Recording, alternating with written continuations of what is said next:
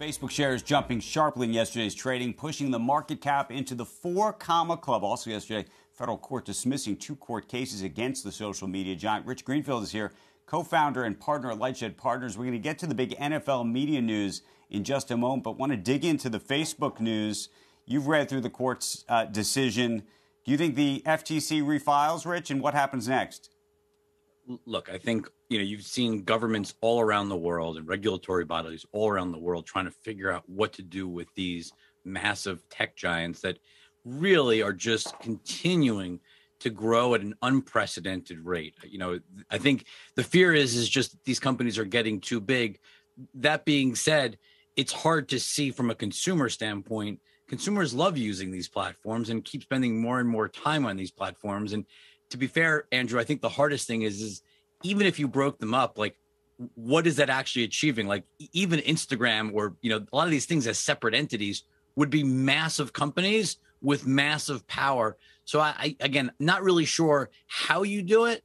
And I'm not sure it actually is in consumers' best interest if they're broken up, given sort of the value and how they actually make consumers' lives easier and better. I think that's really the challenge. And you think a judge is effectively going to be in your camp, not just the judge that made this ruling yesterday, but you think long-term, as this sorts its way through the courts, there will not be a breakup in the end? Well, I would actually, that's, I think, the key word.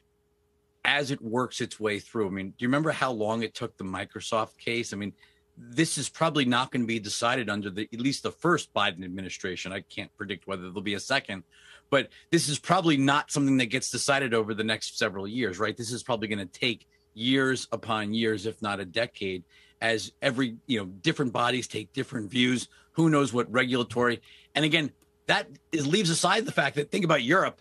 In Europe, they may just make regulations. So we have no idea how this sort of plays out. You see a lot of attacks on all of these big tech companies. Facebook's not alone. I think everyone's trying to figure out, how do you actually do this without actually screwing up how these companies actually, operate on a day-to-day basis. They're so integrated. It's just not so easy to say, hey, split them up, make them smaller.